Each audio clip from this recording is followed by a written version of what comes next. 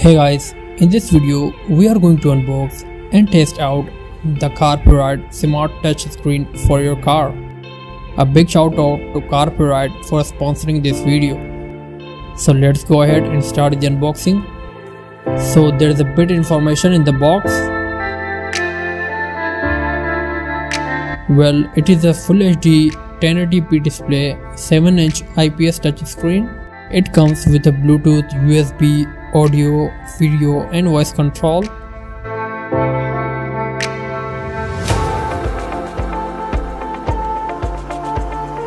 This is the screen itself. Let's keep this aside and take a look at the other stuff in the box. There is a suction mount so that you can mount this to the windscreen. And we also got the sticky pad here, which would enable you to mount this at the dashboard. This is a 12-volt power adapter. Here are some paperwork, and there is the aux cable as well. Let's talk about the screen. So we got the power button on the upper side of the screen. We got a mic as well. On the side we got power port and USB port for connecting your phone and media, 3.5mm jack for the aux cable. We got cam in to put a camera, slot for SD card, and finally we have the built-in microphone. On the back we got the built-in speakers. So let's test out the screen itself.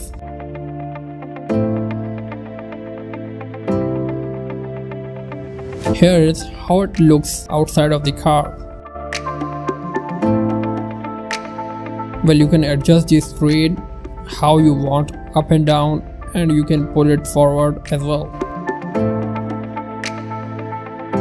Okay, so this is Carplay 7-inch screen.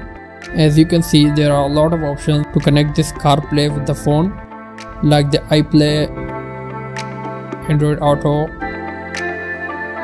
AirPlay if you want to mirror your iPhone device, Auto Link if you want to mirror your Android device as well as the iPhone device, and some other options like Bluetooth, FM radio, settings, and there are options for the external devices like I did not insert the USB, it's showing no device, and same with the SD card option. Now let's connect my iPhone with the Carplay. So the phone is successfully connected. As you can see, it is showing the connected icon. You go here, you have the access to all your apps that you have. Let's play some music.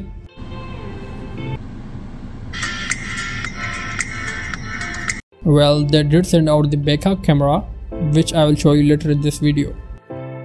Now for the Android devices, let's try the Android Auto and connect my Android phone.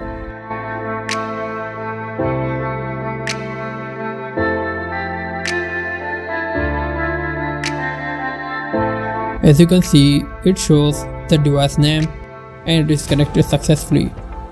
And now you can see you have the access to all your apps that you have on your phone. Let's play some music.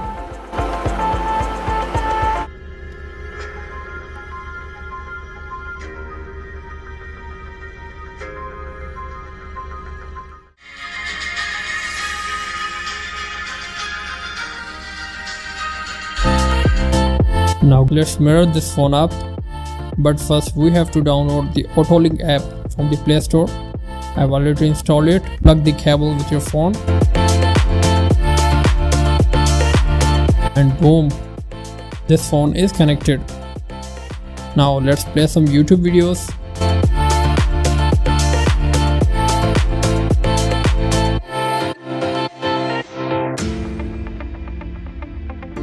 The cool thing is that you can also use this same like you use your Android device.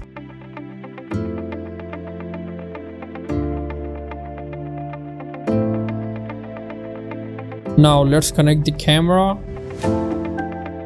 As you can see, the camera quality is pretty much good.